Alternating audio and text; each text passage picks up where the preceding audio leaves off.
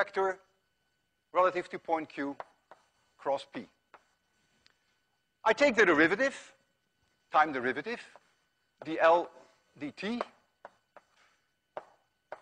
relative to that point Q. It's always important that you state which point you have chosen, relative to which you take the angular momentum. That is going to be dr dt,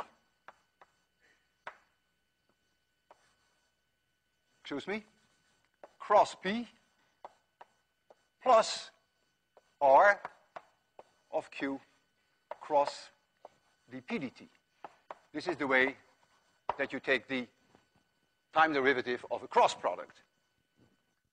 We calculate the angular momentum relative to point Q. So the index has to be Q throughout the equation. The position vector relative to point Q. And in this equation, you see the correct index Q here, you see the correct index Q here, but I slipped up here and I put a C there. There is no C in this problem, so this is also R of Q. Sorry for that. This here is the velocity of the object, the velocity vector, which is always in the same direction as P. So this is 0. dp dt, that is the force on the object. We've seen that before in 801. And so now we have that dl dt relative to a point Q equals the position vector r from that point cross F. And this now is what we call torque. And we write for that the symbol tau. It is a vector. And I put in that Q again. And this is one of the most important equations that will stay with us for at least 5 lectures. What this is telling you is that if there is a torque on an object, the angular momentum must be changing in time. If there is no torque on the object, angular momentum will be conserved. And now you get some insight into this situation that we just discussed. The force, the attractive force, gravitational force exerted on the Earth is in this direction. The position vector is in this direction. So r cross F is 0. There is no torque relative to this point C, because the angle between the two vectors is 180 degrees, and so the sine of the angle is 0. Therefore, no matter where you are on the circle, always r cross F will be 0. There is no torque relative to point C. But if you take point Q, or you take here some point A, clearly there is going to be a torque, a changing torque even. And so there you will have a change of angular momentum. So there's something very special about that point C. And I will come back to that, of course. Now, I want to expand the idea of angular momentum from one point object that moves in space to an object like a sphere or like a disk, which is rotating about its center of mass. And I will start with a disk. Here we have a disk. The disk has mass m, and the disk has radius r, and at this point C is the center of mass of this disk. It's rotating with angular velocity omega, and I want to know what the angular momentum is of this rotating disk.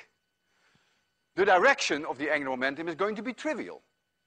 If it's rotating like this, if you take here a little mass element, mass m of I, this is the position vector r of I relative to that point C, and here you have the velocity v of I, then you see immediately that r cross v is coming out of the blackboard. So that's easy. Angular momentum will be in this direction. But what is the magnitude of the disk as a whole? Well, let's first calculate what the angular momentum is of this little mass element about this point. So L of C for mass element I equals, or let's just only worry about magnitudes because already we know the direction.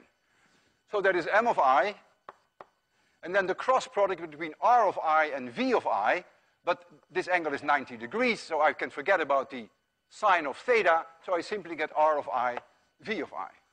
R of I relative to that point C times v of I. This is the magnitude. Now I hate to see a v of I in a rotating disk because the velocity will depend on how far you are away from the center. The velocity here is 0. However, they all have omega in common. Every single element that you choose has the same omega, so I'm always going to replace, in a case like this, v by omega r. And so this then becomes m of I, r of I of c. I get a square here, and I get omega. So I wrote down v equals omega r, which of course holds in general. It would have been better perhaps if I had equals omega times r of I, because each element little I, which has a position, is given by v of I equals omega r of I. But I condensed that sort of in one equation, v equals omega r. But this is the connection that will make it perhaps easier for you to understand what follows. So that is the angular momentum for this little mass element. But now I want to know what the entire angular momentum is about that point C. There's an axis going through the center of mass, through the center of the disk, perpendicular to the blackboard. And now, of course, I have to do the summation of all these elements I. I can bring the omega outside, and I would have then the summation of m of I, r of I, relative to that point C squared. And you see immediately, I hope that you see immediately, that this is the moment of inertia for a spin around the center of mass through that point C. And so I can write for this I of C times omega. Now comes the question, so this is the magnitude. Now comes the question, is this angular momentum different, for instance, for this point A? And your first reaction will be, yeah, of course, because it depends on the point you choose. Well, the remarkable thing is that if you have a rotation about the center of mass, which I have chosen here, then even if you calculate the angular momentum relative to this point, or any other point, even this point in space, you will always find the same answer. But only in case that there is a rotation about the center of mass. And we call that the spin angular momentum. The spin angular momentum is an intrinsic property of an object, regardless of which point you choose relative to which you calculate the angular momentum.